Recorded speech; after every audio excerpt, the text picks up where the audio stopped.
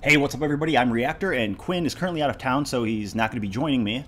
But today's article comes from TheGuardian.com, and it says humanity has wiped out 60% of animal population since 1970. Report finds. The huge loss is a tragedy in itself, but also threatens the survival of civilization, say the world's leading scientists. So yeah, everyone knows we wiped out a bunch of animals. It's not anything new. We kill animals all the time.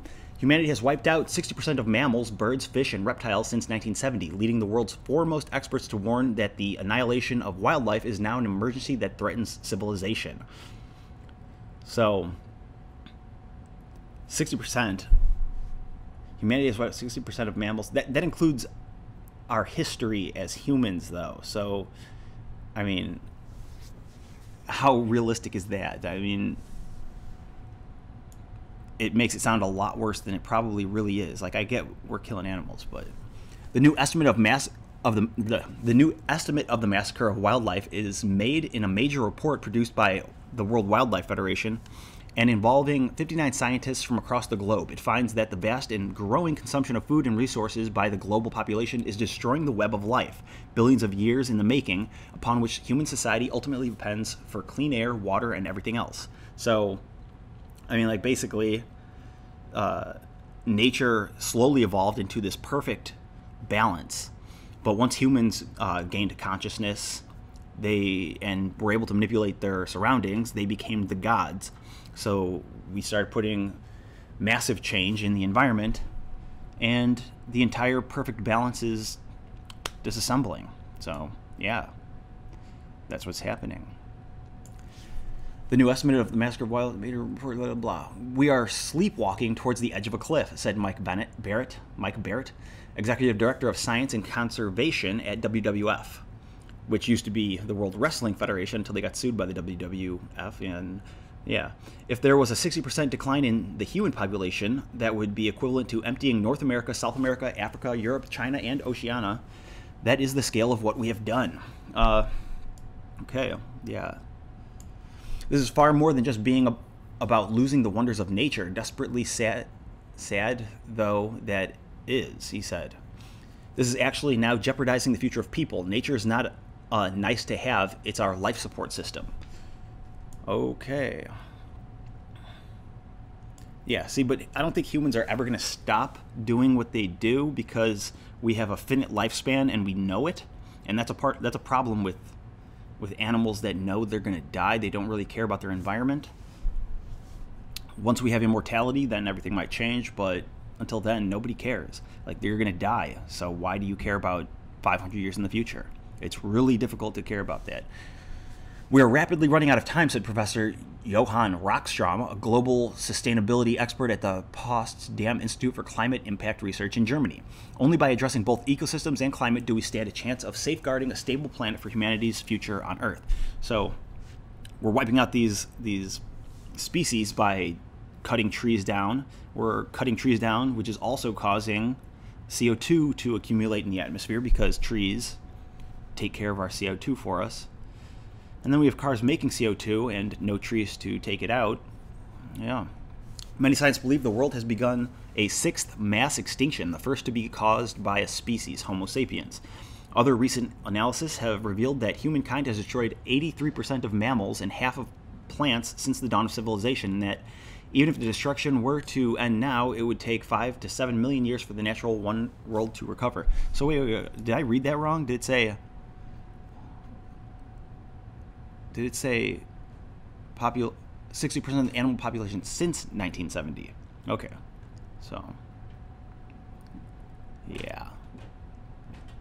The Living Planet Index, produced for WWF by the Zoological Society of London, uses data on 16,704 populations of plants, or of animals, birds, fish, reptiles, and amphibians representing more than 4,000 species. To track the decline of wildlife between 1970 and 2014, the latest data available, populations fell by an average of 60%. 4 years ago, the decline was 52%. The shocking truth, said Barrett, is that wildlife crash is continuing unabated. Wildlife and the ecosystems are vital to human life, said Professor Bob Watson, one of the world's most eminent environmental scientist and currently chair of an intergovernmental panel on biodiversity that said in March that the destruction of nature is as dangerous as climate change. Isn't climate change the destruction of nature? Yeah, basically, yeah, the world's doomed. I think everyone's okay with it at this point. We all understand that. Nature contributes to human well-being culturally and spiritually, as well as through the critical production of food, clean water, and energy, and through regulating the Earth's climate, pollution, pollination, and floods, he said. The Living Planet report demonstrates human activities destroying nature at an unacceptable rate, threatening the well-being of current and future generations. So, yeah, like the Earth is made up of a bunch of systems. We got like the tectonic plates, we've got our ecosystem, and everything balances. So basically our planet is alive, and by destroying certain systems, it's like destroying a system on a human body.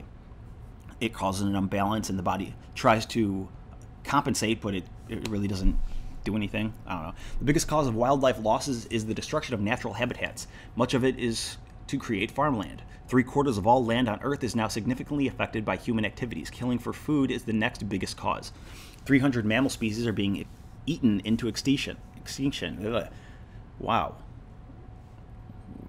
We're eating endangered animals while the oceans are massively overfished, with more than half now being industrially fished. Right. Chemical pollution is also significant. Half the world's killer whale populations are now doomed to die from PCB contamination. PCB, is that like the plastic stuff? Global trade introduces invasive species and disease, with amphibians decimated by a fungal disease thought to be spread by the pet trade. Yeah, dude, everything is in shambles. We get it. And still, nobody cares. The worst affected region in South and Central America, which has seen an 89% drop in vertebrate populations, largely driven by the felling of vast areas of wildlife-rich forest. In the tropical savanna called Cerrado, an area of the size of Greater London is cleared every 2 months, said Barrett. Yep, we're just destroying everything really fast. It is a classic example of where the disappearance is the result of our own consumption. Because the deforestation is being driven by ever-expanding agriculture producing soy, which is being exported to countries including the UK to feed pigs and chickens, he said, the UK itself has lost much of its wildlife, ranking 189th for biodiversity loss out of 218 nations in 2016. Isn't there only like 218 nations? The habitats suffering the greatest damage are rivers and lakes, where wildlife populations are fallen 83% due to the enormous thirst of agriculture and the large number of dams. Again, there is this direct link between the food system and depletion of wildlife, said Barrett. Eating less meat is an essential part of reversing losses, he said. The Living Planet Index has been criticized as being too broad a measure of wildlife losses and smoothing over crucial details, but all indicators from extinction rates to intactness of ecosystems show colossal losses. They all tell you the same story, said Barrett. Yeah, okay. Conservation efforts can work, with tiger numbers having risen 20% in India in 6 years as habitat is protected. Giant pandas in China and otters in the UK have also been doing well. Yeah, we take care of certain animals. It's like we only care about having the species around. If it's the last of the bears, we'll probably take care of it, but it doesn't seem like anyone really cares about a species of bird going extinct because we still have birds.